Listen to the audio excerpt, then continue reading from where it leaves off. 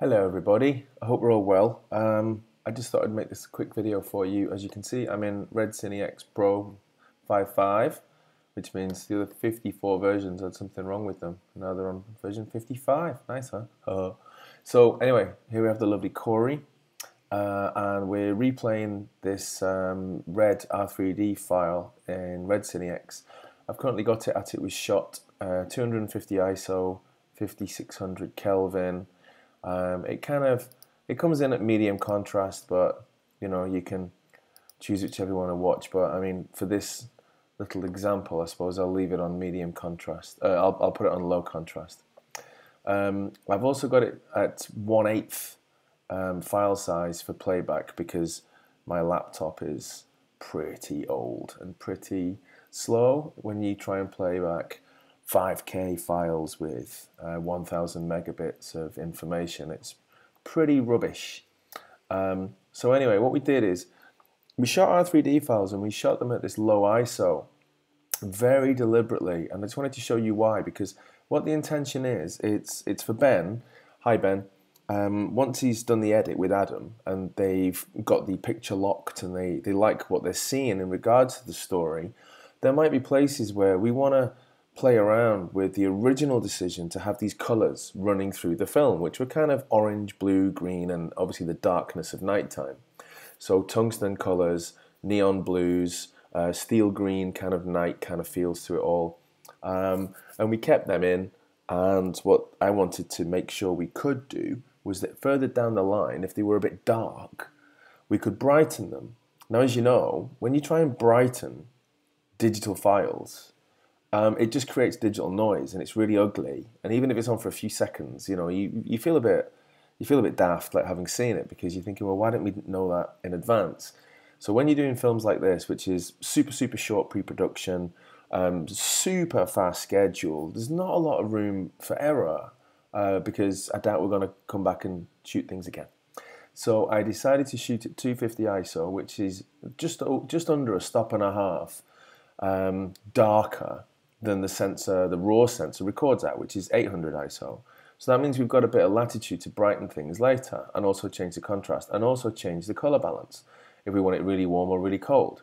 So now this is loaded a little bit. I'm just going to show you an example by pressing play, okay? I don't know if you can hear the volume very well because I don't think it's connected to this kind of QuickTime screen recording playback, but I'm going to play it anyway. So as you can see, we've got lovely textures, shadows, colors moving around, warm colors, darks. It's all very lovely.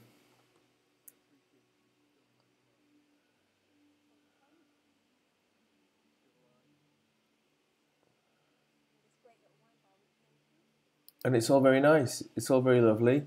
So if we go back to a similar spot, I think it was around about 28 seconds. Oh no, there we go. It's about here anyway. And what I can do is, what we can now do is we bump that up to, like, let's say 500. So we've bumped it up a stop. Let's knock it down to like 3200 so it's nice and cold for nighttime. And let's make it high contrast because we've gone up with the ISO. We'll take that soft roll off and make it a hard roll off, so it's a lot more high contrast. And as you can see, all that warmth is gone because we've added so much blue to the image. But what you have done is you brought the skin tones back to something a bit colder. Maybe that might be wanted later on in the film. So the idea with this was basically, by not baking it in to a traditional codec, it gives this flexibility, because when we made Lair and we got into the grade, you know, Adam decided that he wanted quite a few scenes to look really differently to how I'd originally coloured them and lit them. I used quite warm sodium colours because they were quite contemporary at that time. And once we'd got the edit done, Adam looked at it and realised that he wanted it much more kind of cold and blue. So in order to kind of facilitate that this time, we can do this. We can up the ISO to 500. We can cool down the white balance, and you've got a completely different look now. You know, maybe it's not as friendly, not as familiar. It's, you know, so that's what we're interested in, is having this flexibility and being able to change things. So if I just pause that there, you know, look at the colours you've got on the back wall here, all that grey and brown.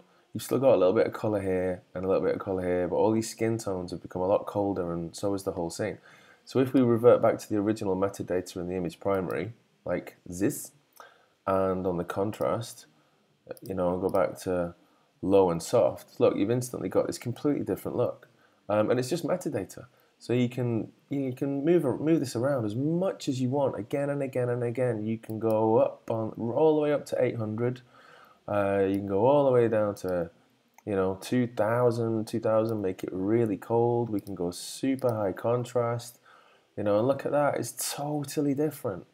High roll off for the edging, you know, it's a completely different look. And this is what I wanted to keep available, which is what we didn't do last time to a degree, because all the red footage was transcoded straight away to like a DNX or whatever it was, like an Avid friendly editing thing. So, and I don't agree with that. I don't think we need to do that. And it's the reason why David Fincher uses the red systems, and he still uses them today, is one, he's American and he's brand loyal, but two, he totally understands the flexibility in post-production of having this metadata.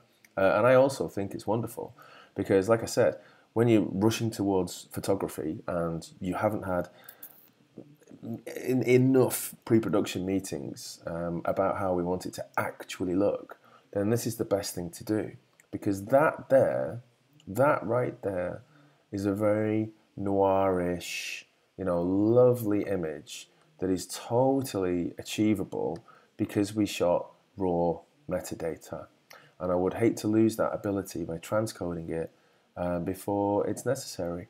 So for Ben Hooton to make these edits offline with the proxies, get the story done, and then what we do before we go to a grade is we have a little look at where Adam thinks it's, you know, where it is, where he wants it, and then we can choose to output at a 4K log ProRes for grading, or we can have a discussion about that when it's ready, not before it's ready. That's how I feel. Because again, quick look at that. Lovely muted colors everywhere. It's kind of cold. It's not very friendly.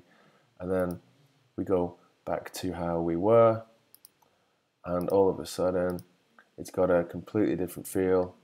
Still very lovely. So it gives us options, doesn't it? So I hope this was a handy little message for you all, and let's have discussions and let's push this forward to make sure that it ends up looking the best it can.